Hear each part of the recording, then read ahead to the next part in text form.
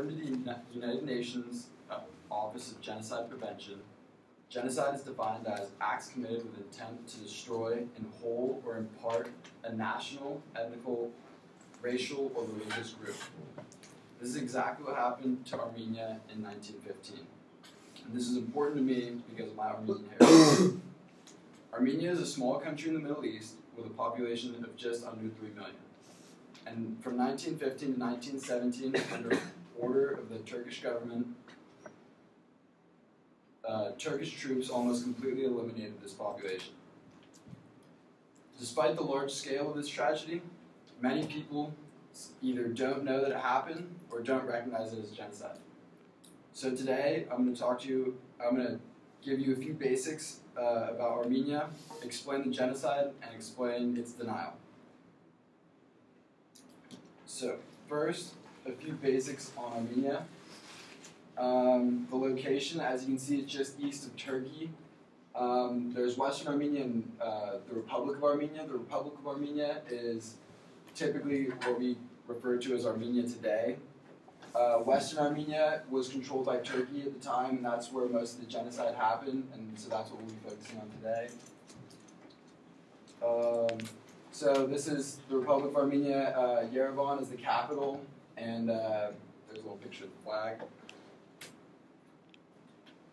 So the language they speak in Armenia, most speak Armenian, obviously, and a little bit of Russian and Greek. And their religion is Christianity. Armenia was actually the first country to officially adopt Christianity as their official religion. So now that you know a little bit about Armenia, let's talk about the genocide. It happened from 1915 to 1917 and was closely related to World War I. Turkey was afraid that if Russia attacked them, that the Armenians would join because they're both Christian nations. So, led by a new nationalist party called the Young Turks, they began arresting, deporting, and killing Armenians all over the country. Troops would go from town to town, killing and arresting Armenians. Those that were arrested were forced on death marches across the Syrian desert. The fleeing Armenians were subject to the worst conditions with little food and little water. Most died of starvation and dehydration. Those that didn't die of starvation and dehydration were oftentimes tortured or killed by Turkish troops. According to the International Association of Genocide Scholars, the death toll is at least 1 million. That was half the Armenian population in Turkey at the time. Here's some pictures of like the deportation routes and the centers of deportation and killing. As you can see, it's very widespread across the area. And here's some pictures of the Armenians leaving.